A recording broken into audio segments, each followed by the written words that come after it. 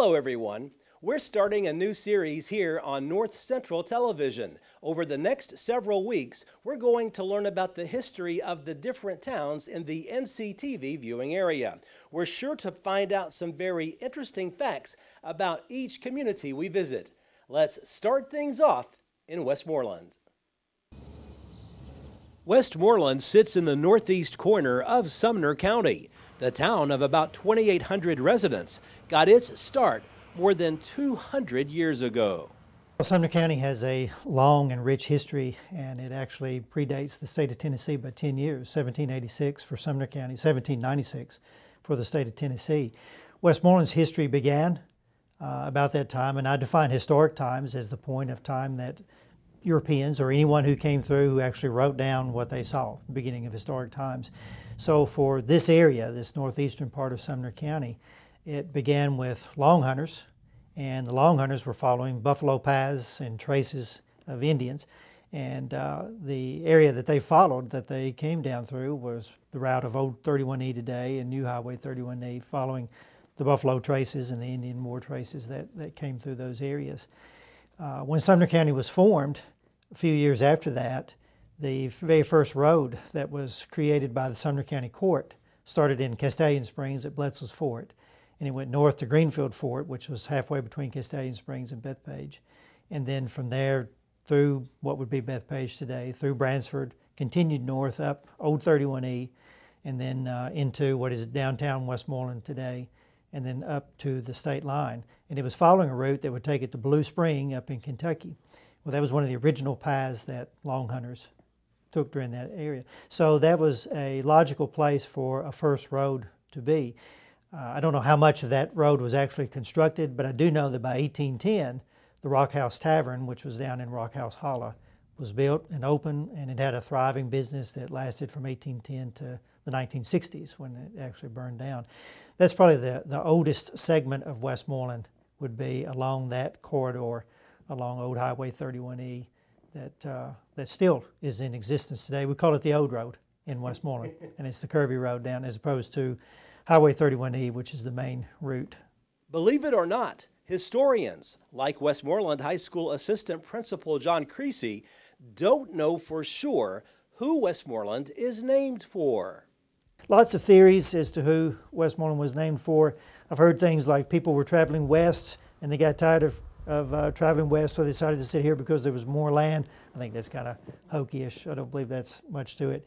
I do know this, that there was a newspaper article I ran across that was written by a young lady in the early 30s, and during that time she mentioned that her mother had mentioned that Westmoreland was named for a wealthy lumberman who was from North Carolina, and he had come here, and which was one of the reasons for the railroad being located here, was the vast lumber that was in the area. So this lumberman came here, and he made his financial impact upon the community by buying up tracts of land, or at least contracting with individuals who owned property to cut the timber and so forth. I've never been able to find that family in North Carolina. There is the Westmoreland family in North Carolina, General Westmoreland in the Vietnam era. His family was from North Carolina, but I've not been able to make any connection. I do know this, that the railroad company, when they were building in 1886, they named several places along the route for people instrumental in the area. For example, Rogana, which is down between here and Gallatin along the old railroad. The Rogan family lived there. Adolphus, just north of here in Kentucky, one of the railroad workers, his last name was Adolphus. So there is some connection somehow with the railroad as to the name itself. It was 1888 when the post office changed the name from Coatstown, which is what this area had originally been referred to as, to Westmoreland. So it officially made that change at that time. But already in 1886 it was being referred to as Westmoreland by folks with the railroad. What is known is the railroad, which used to run through what is today downtown Westmoreland, was extremely popular here for many years. Well, I say all the time that Westmoreland is a great example of a railroad town, but there's no railroad in Westmoreland today. The railroad opened in 1886, closed or shut down in 1976. And if you try to find much about it today. There's very little left in Westmoreland related to the railroad. The tracks are all gone. 1886, it was opened up, and it was envisioned as a competing route north to south between Nashville and Cincinnati, Ohio, that would compete against the existing Louisville and Nashville line that ran from Nashville to Louisville, Kentucky, and points further north. It had a great deal of promise.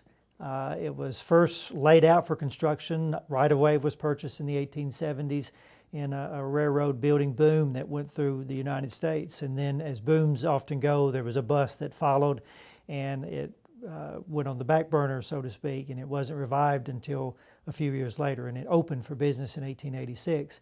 But the shortcoming of the railroad was the shortness of the line, because it actually ran from Gallatin northward to Westmoreland, and then to Scottsville, and then a small bit of mileage north of there, and then it ended. It never connected to railroads in Glasgow, Kentucky that would have taken it further north. So its death knell was on its very opening day when it didn't run the full length of the route. One interesting fact about Westmoreland, it lost its status as a Tennessee city for about 12 years. In 1901, Westmoreland was incorporated as a city. It was chartered by the state legislature as a city then.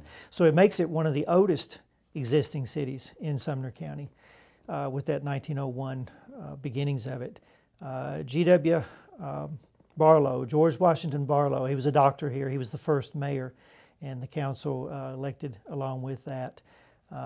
The city continued in its incorporation up until 1939.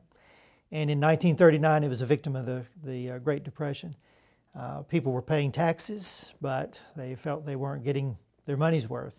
No garbage service was being provided.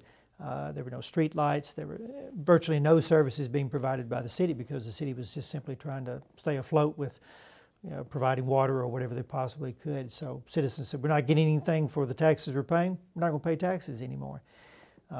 One of my grandfather's brothers was an attorney, Floyd Creasy, and he was charged with the responsibility of going around collecting the delinquent taxes.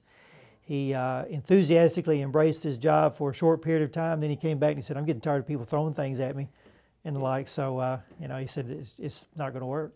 So in 1939, the city ceased to exist. It went under. And I don't really want to call it a citizens council. It was just a committee of forward-thinking individuals. Tried to do what they could in the meantime to maintain law and order, for example, and the like.